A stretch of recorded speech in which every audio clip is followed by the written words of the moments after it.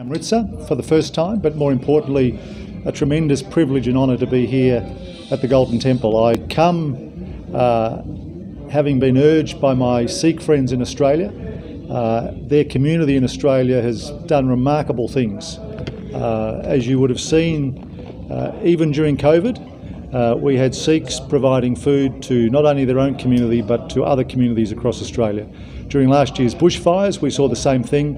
Whenever there is a crisis in Australia, and there are far too many at times, whether it's cyclones, whether it's bushfires, floods, or the last 12 months, the Sikh community continues to demonstrate what good citizens they are, what great contributions they make to the Australian community. And so on their behalf, I'm delighted to visit their sacred place here in Amritsar.